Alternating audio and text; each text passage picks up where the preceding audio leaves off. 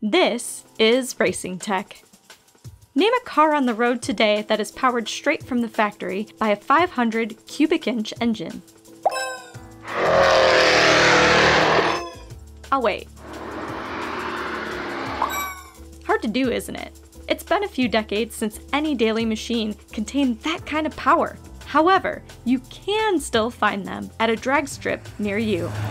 I'm talking the engines powering the National Hot Rod Association, or NHRA's, top fuel dragsters and funny cars. Now, the long-nosed top fuel dragsters are typically about 25 feet in length, made up of a chromoly steel tubing and carbon fiber composite. The monster engine sits at the very rear, while the driver sits ahead of it. Funny cars don't quite look so funny, but they have a shorter chassis and a carbon fiber body shaped to resemble a production car vehicle, with the engine situated in front of the driver.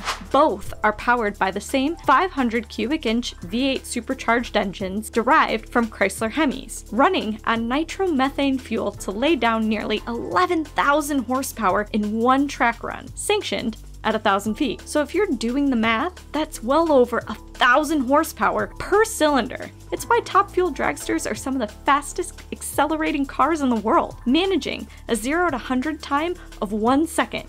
Yeah, 1 second. And the G's behind the experience are similar to what an astronaut would feel in a rocket launch. It's crazy. So in a 1,000-foot run, cars reach upwards of 340 miles per hour in about 4 seconds. Reason would say that that kind of power can be dangerous, and that's absolutely correct. Most of the serious fires and explosions that you'll see on track is from a cylinder or multiple that got just a little too much power, creating enough force to send a rod or a cylinder clear through the engine casing. For more on the technology behind the racing series you love, head to jalopnik.com.